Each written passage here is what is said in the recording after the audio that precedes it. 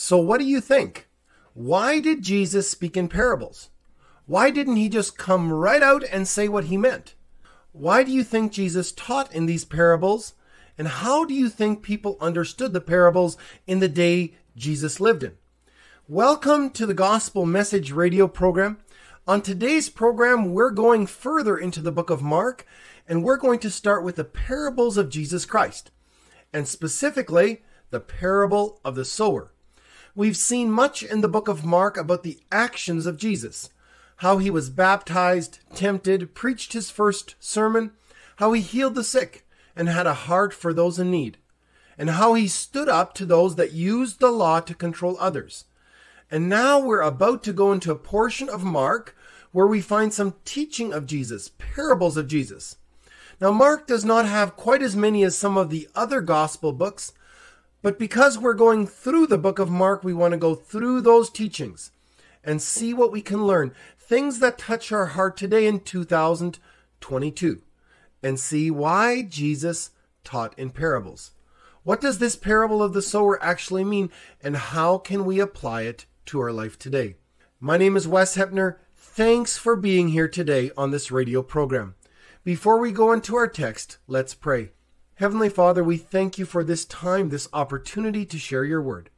I pray for each listener that you would prepare their heart, that your spirit would work in their lives. Lord, I pray that you would guide each word that is said on this program, that it may be to honor and glorify you, and people may be drawn to you.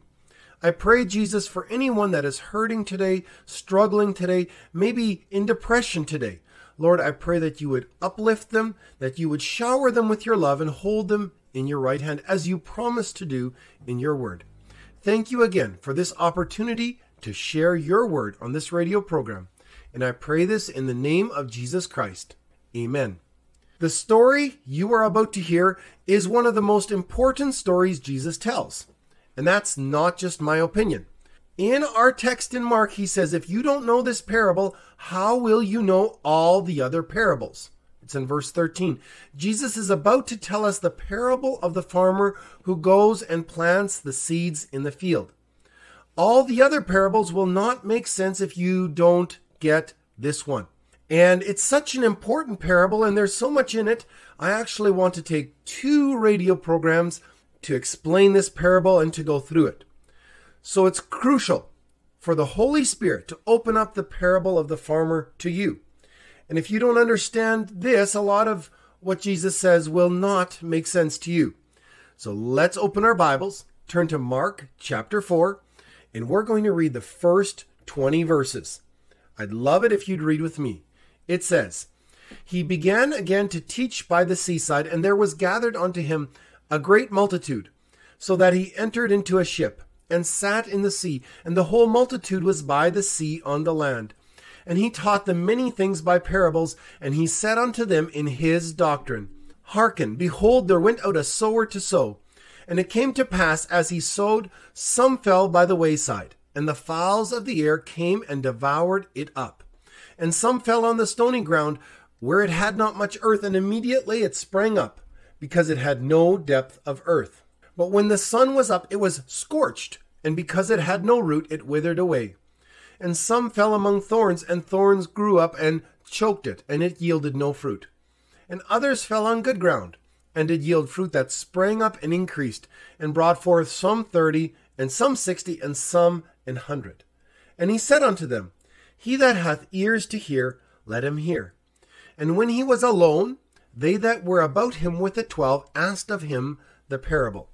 And he said unto them, Unto you it is given to know the mysteries of the kingdom of God, but unto them that are without all these things are done in parables, that seeing they might see and not perceive, and hearing they might hear and not understand, lest at any time they should be converted and their sins should be forgiven them. And he said unto them, Know ye not this parable? And how then will you know all parables? The sower soweth the word. And these are they by the wayside, where the word is sown, and when they have heard, Satan cometh immediately, and taketh away the word that was sown in their hearts. And these are they likewise which are sown on the stony ground, who, when they had heard the word, immediately received it with gladness, and have no root in themselves, and so endure but for a time. Afterward, when affliction or persecution ariseth for the word's sake, immediately they are offended. And these are they which are sown among the thorns, such as hear the word. And in the cares of this world, and the deceitfulness of riches, and the lusts of other things entering in, choke the word, and it becometh unfruitful. And these are they which are sown on good ground, such as hear the word, and receive it, and bring forth fruit, some 30-fold, some 60, and some 100. And that's as far as we're going in our text today. So Jesus wants to teach the people, but there's so many that he goes on a boat. And he sits down on a boat while the people remain on the shore. And according to tests conducted by archaeologists and sound engineers, a single person standing in a boat anchored offshore at that location could be heard clearly by an audience of several thousand people. So this is a perfect place for Jesus to teach the massive crowd that has gathered. So what is a parable? The word parable literally means to come alongside or place alongside. So the idea is you have two things and you put them side by side so you can contrast and compare them. That way you can examine them, evaluate them, and think more about them accurately. A parable is usually a story that is an object lesson. It sometimes takes something physical like farming and lays it beside something spiritual, God's truth, so you can examine it, think about it, and understand it. Some people have said a parable is an earthly story with a heavenly meaning. So Jesus is about to give us an object lesson that will help you see all the object lessons he gives later much clearer. From this point on, parables will be Jesus' primary means of teaching the crowds. And so the purpose of parables was to clarify truth to believers.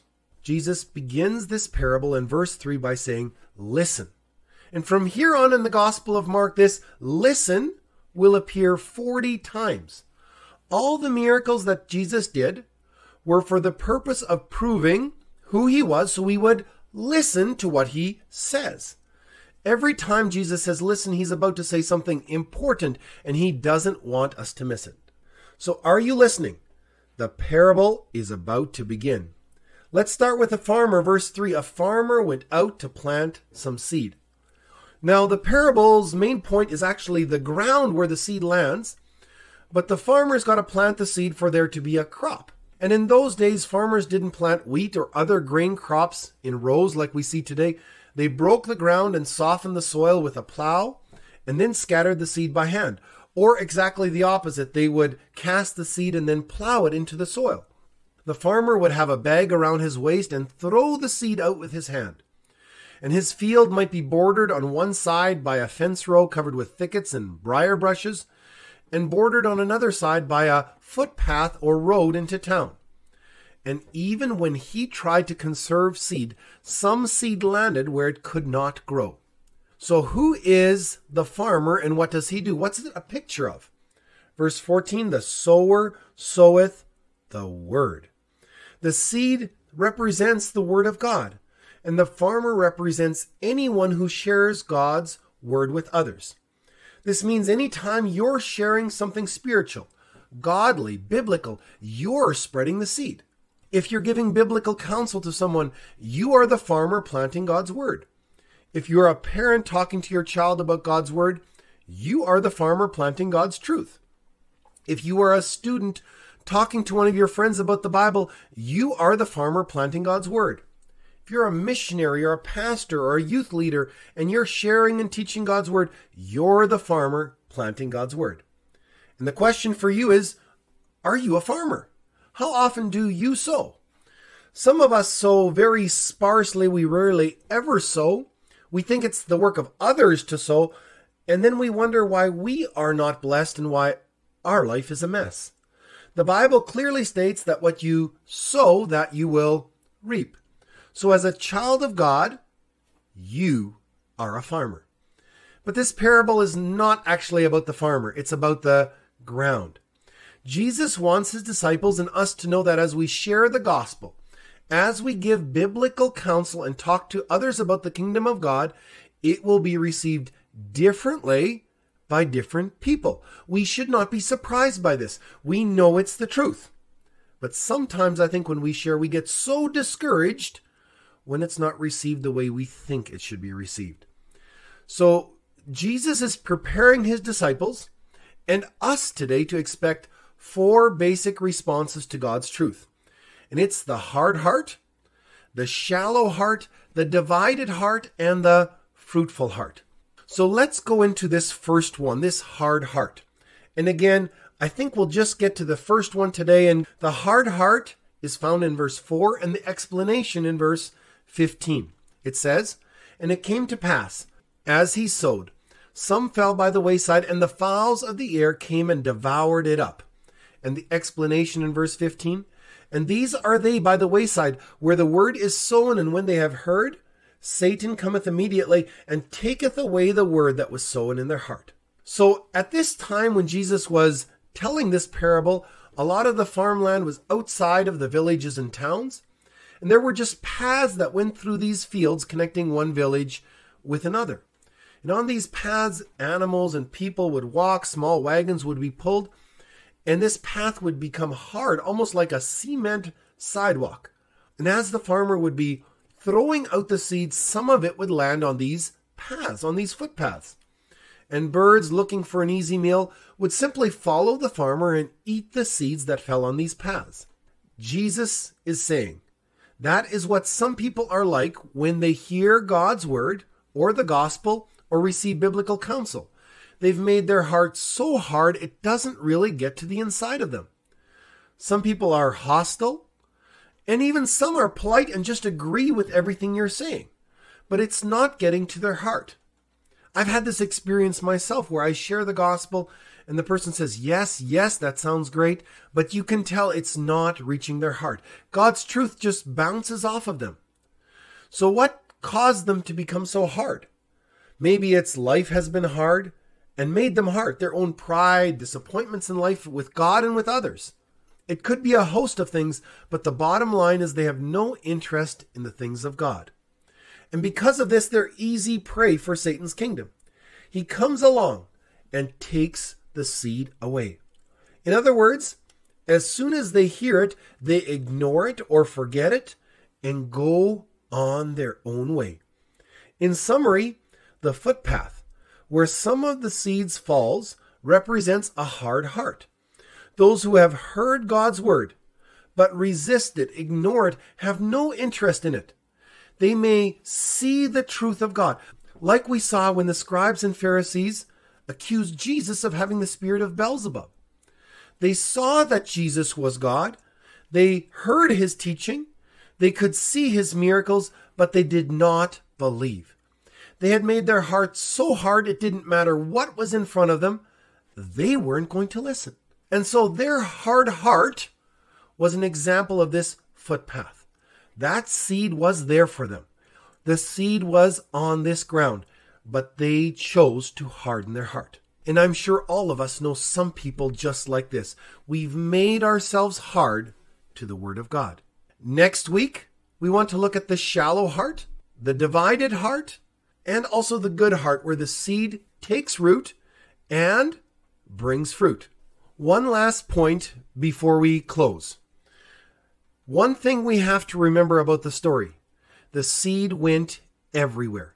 The seed went to the hard heart, the seed went to the shallow heart, to the divided heart, and the heart that was good, that took in the seed and had the root and bore the fruit. And so we see with God's word today. God's word goes out. The world we live in today, everyone has access, if they want to the word of God and the best story ever told: salvation, full and free.